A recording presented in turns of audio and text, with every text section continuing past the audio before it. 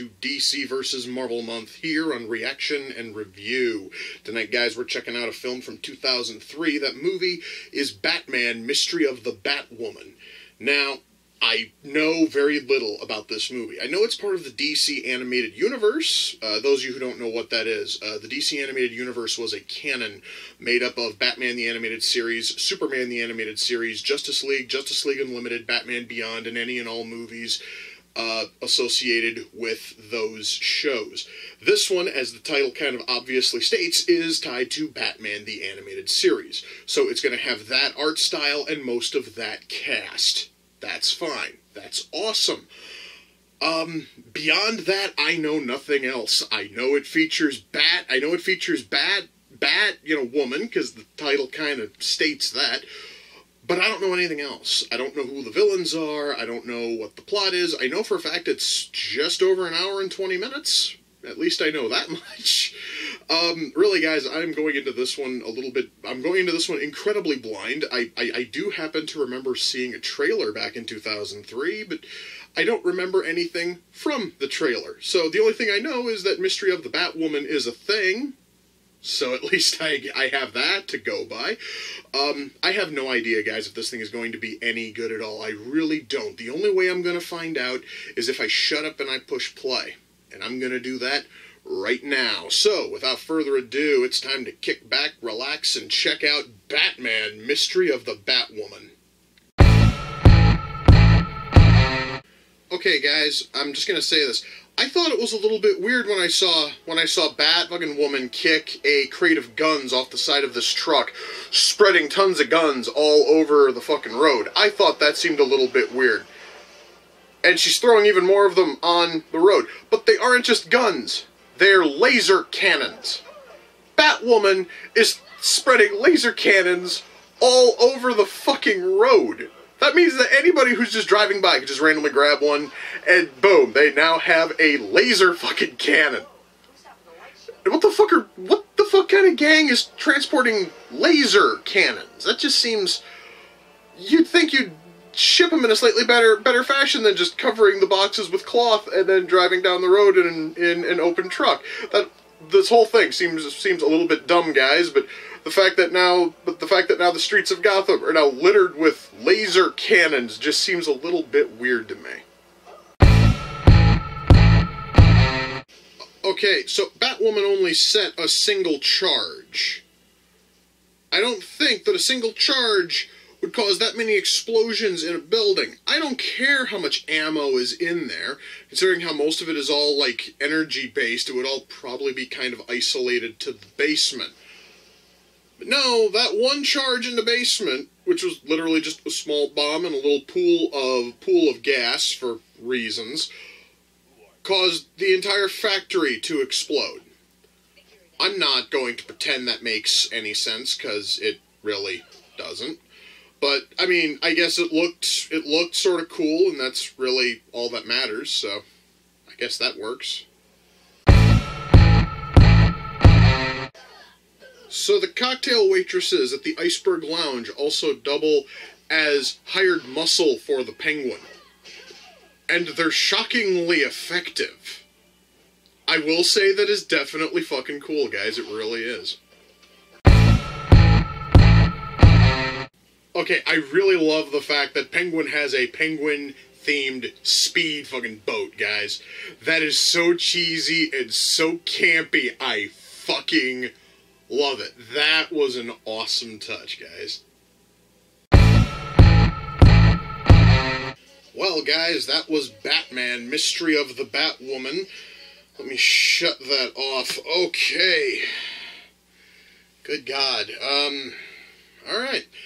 Let's do this. Writing. Let's start with writing. And I want to talk about the titular mystery of the Batwoman here for just a moment. I'm going to try to not spoil it, but my God, it was a little bit of a cop-out answer on the fucking mystery. It seriously didn't even feel clever. It just felt incredibly fucking stupid. And that, I think, guys, is kind of a problem with a few things in this movie, is there's a lot of questionable writing. Actually, no. Now that I think about it, there really isn't much outside of the answer to our titular mystery, and the fact that they brought Bane in for the second half of the movie. I guess maybe it's just me. I'm kind of biased. I've never been a huge fan of Bane. At least not the Batman the Animated Series Bane, because, and this I am going to tell you, because when Bane finally has his fight with Batman, it's the same fucking fight every single time. They fight, it's kind of even, Bane shoots up on tons and tons of venom, he fucks up, he then proceeds to fuck up Batman until Batman's able to sever the fucking venom hose that's going from his wrist to his head, and then Batman wins. Yippee. It's the same goddamn fight they did probably about a dozen times over the course of Batman the Animated Series. The fact that they didn't do anything with, Bane, and even the Animated Series Bane is a boring character in the first place, bringing him in the second act is kind of sort of like a, oh my god, shit has just gotten real moment. It didn't work for me. Because Penguin could have called in almost any other Batman villain who's not, the fucking Joker, and it would probably have been better. He could have fucking called on Maxi fucking Zeus, and it would probably have been a better option than picking fucking Bane. Jesus Christ. So, beyond the few questionable writing bits, beyond the fact that the mystery is, copped out in a really shit fashion, the fact that we have a shit villain enter in the second half, how is the rest of the movie? Well, the rest of the movie is a typical Batman the Animated Series episode stretched out to about an hour and 12. So, yeah, I said at the start that this movie was just over an hour and 20 minutes. I really thought that it was. Runtime's actually an hour and 14, so I was a little bit off.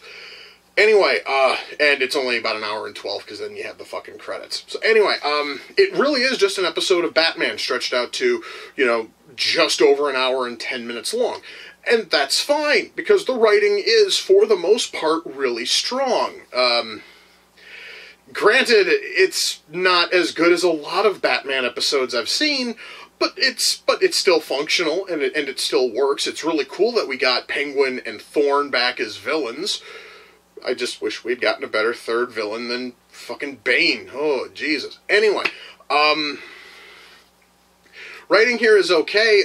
There was a small problem, but that had more to do with acting than it did anything else.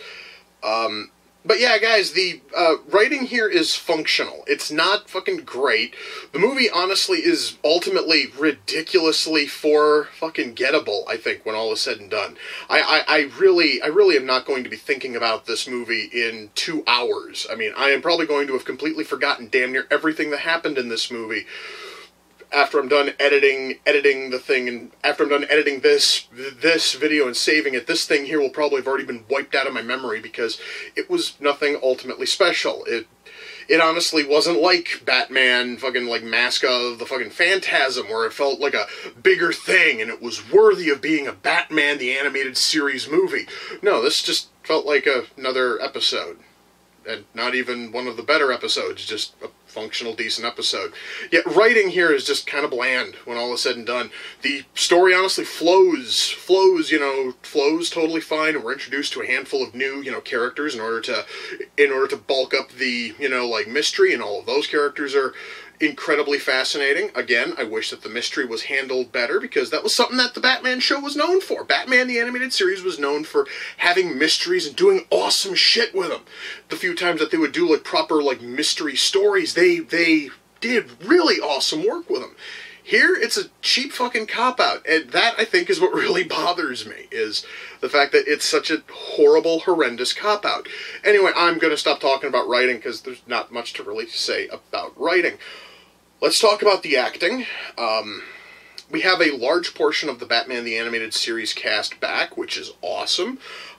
They did not get back the original actor for the Penguin. So we are treated to David Ogden Stiers playing the Penguin, which, I'm going to say this, David Ogden Stiers was born to play the fucking Penguin. That was fantastic.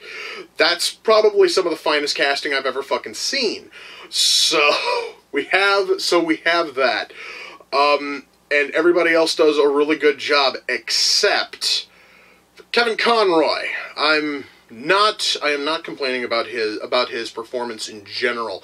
This is more something that kind of fell off towards the end of the Batman animated series, and it kind of leads to a little bit of a, like, plot hole here. Allow me to explain.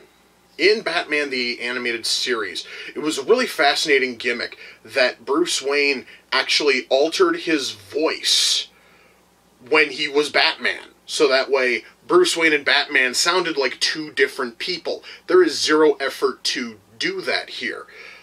Which then means that once we get to the answer of who is Bat-fucking-woman, it then tells us that Batwoman should know, because the character has had close contact with Bruce Wayne, has talked to Bruce Wayne, should be able to put two and two together and know that Bruce Wayne and Batman have the same fucking voice. I understand that during Batman the Animated Series, they actually would crack off jokes about how Bruce Wayne and Batman have the same chin. I know that Harley once cracked off a joke like that, and it was kind of funny. Or how they're both, built like brick fucking shit fucking houses, but the voice was kind of like the thing that, like, threw off everybody. And there's even a point, he even mentions how Batwoman even Batman at one point mentions how Batwoman has to alter her voice, so that way no one knows. Which would probably have been more, which probably would have been more impactful if Kevin Conroy would have spent 5 fucking seconds to up-pitch his voice a bit like he used to do for Bruce Wayne back in the fucking show. I understand, guys, it's minor, it's pointless, it's stupid, but goddammit, it irritated me, and Kevin Conroy can do better. I know he can do better. He's demonstrated he can do better in the very show this movie's a fucking tie-in to. Okay, so acting is really good. Conroy was kind of lazy, but oh well, I'm not going to hold that against the film. I'm just going to be a little bit disappointed in Kevin fucking Conroy as an actor. That's just me. Oh well, I'm going to move on. Animation and art. I should mention that this movie decided to use the art style from the later seasons of Batman the Animated Series. When in an attempt to make it stylistically similar to the Superman animated series, the art style on characters was ridiculously simplified. So most characters don't have any facial features outside of eyes, nose, and lips unless there's a shadow cast on them. Which to me has always looked ugly. It has always looked ugly and cheap, and it just isn't as cool looking as the early seasons. But oh well. I am not going to hold that against the movie. It was because back in 2003, this was the art style which they were going for, and I am not about to question it. I am not going to argue it. It's just not the style that I personally would have picked. What I am going to complain about is textures. You see, I think maybe this is something that's only noticeable on the Blu-ray, but oh my god, it is so irritating. So, one thing that Batman the Animated Series was known for, and that this movie has, is the beautiful skylines, and the awesome-looking buildings, and the fantastic dark skies. Everything looked beautiful. Here, I guess, in order to make things look a little bit more realistic, they tried to put kind of sort of like a grainy texture on buildings and walls. The problem is, instead of coming up with slightly different textures for all the different buildings and the walls in order to make things look a little bit more real, it's the same texture, and it just sort of looks like someone took, like, television fucking static and colored it in. Now, that probably wouldn't be so bad if that texture was exclusive to buildings and, like just like buildings and walls, but it's not. That very same texture is found on water. It's found on windows, blackened windows. It's especially noticeable in. That fucking texture is on almost everything that is not a car or a person. And in certain scenes, it looks horribly cheap. It looks almost laughably bad. And that is something that I cannot let fucking slide. It looks hideous. And it takes the beautiful looking buildings and the awesome looking skylines and the epic looking, red and fucking black skies and makes it all look like one big staticky fuck off mess. Yes, they also did it on the sky. at least in a couple of shots, and it looked fucking terrible. I am not about to give this thing a pass on that. Also, shadow is a little bit of an issue. In fact, I actually have this thing paused right now, and I'm seeing a shot where there are two different shadows cast in the same area, and they're both two totally different, like, darknesses. You would think that the darker shadow would completely block out the lighter shadow being cast by a picture frame, but no. No, it's right there. It's cheap as shit. Good God, textures and shadow in this thing were noticeably shit. Now, that is probably because I'm watching it on Blu-ray. I am going to just say that right now. Blu-ray usually pops out a whole lot of detail, and this is a detail that should probably never have been put in. And it's noticeably bad. It's horrendously cheap. You probably won't notice it if you're watching it on DVD, or maybe if you're watching it on TV, if this thing ever airs on TV. But if you're watching it on Blu-ray, motherfuck, it stands out, and it stands out badly, and it's enough to make me just almost cringe at how horrible it looks. Anyway, let's move past that. My God, I never thought I'd have to complain about textures that much. Our soundtrack here, our soundtrack and our score are fantastic. There actually is this like pop song that plays when we are in when we're in the Iceberg Lounge. It also plays over the closing credits, and it's kind of sort of catchy. It's not something I would run out and fucking download or buy, but it seriously is functional. I mean, it's not friggin' terrible. And as for the score, well, it's the same kind of sweeping epic, or it's the sweeping epic or orchestral score that you should be used to if you ever watched Batman the Animated Series, and that much is amazing. I cannot fault that at all. Our sound mix here is, for the most part, decent. There were certain times I had to turn the volume down because bombs fucking going off were a little bit too friggin' loud, and then when we got to a quieter scene, I could barely fucking hear it because I had to turn the TV down that fucking much. That honestly is more of a personal thing. Sound mix could probably have been balanced out a little, just a little bit better, but it's not horrible. Ultimately, guys, can I recommend Batman Mystery of the Batwoman? Oh boy. If you can find it ultra cheap, yeah. If you can find this thing for like next to nothing, preferably on DVD, go for it. But to buy the Blu-ray, because of the horrible texturing on everything, and that is a detail that normally pops out more on Blu-ray than it does on DVD. I'm going to tell you, avoid the fucking Blu-ray. It looks ugly as fucking sin. In fact, that is probably the one reason why I'm not going to watch this thing a second time on Blu-ray, because it just looks like my TV is staticky, and my TV shouldn't be, because it's a high-def set, and it just irritates the shit out of me. That and the horrible answer to the fucking mystery. I really hated that. Again, I'm not a huge fan of Bane, and Conroy was kind of lazy in this. I have plenty of issues that would probably keep me from watching it a second time, but hey, I am happy that I got to watch it once. And it was certainly worth watching once. Not sure personally if it'd be worth watching a second time, but it might be worth watching a second time to you. So if you can find it really cheap, or if you can find it to rent somewhere, go ahead, pick it up, or download it on fucking Amazon, or watch it on Netflix, whatever the hell. It's totally worth watching once, but I really am not sure if I could recommend a buy. Again, I probably could on DVD, but on Blu-ray, no. Fuck that thing. No. This, guys, is probably the only time I am actively telling you to not buy a fucking Blu-ray, because it brings out too much fucking detail and makes the whole thing look like a huge, ugly, fuck-off mess. So, that's probably a first for this series. Now, Batman Mystery of the Batwoman came off the Amazon wishlist. The person who sent it in was Robert. Please, guys, swing on over to Robert's Amazon profile. Check out everything he has. I have provided a link for you down in the video's description. Please go over there and read everything he has. Robert, dude, I thank you. You've sent in a ton of movies for this series. I've been sitting on this one for quite a while. I finally got the opportunity to watch it. And granted, I mean, it's not as good as I would have hoped, but honestly, I would not have known that if you hadn't have sent it in, and for that, I thank you, dude. You're fucking awesome. Once more, guys, please swing over to Robert's Amazon profile, check out everything he has over there. He has a ton, and I mean a ton of written reviews.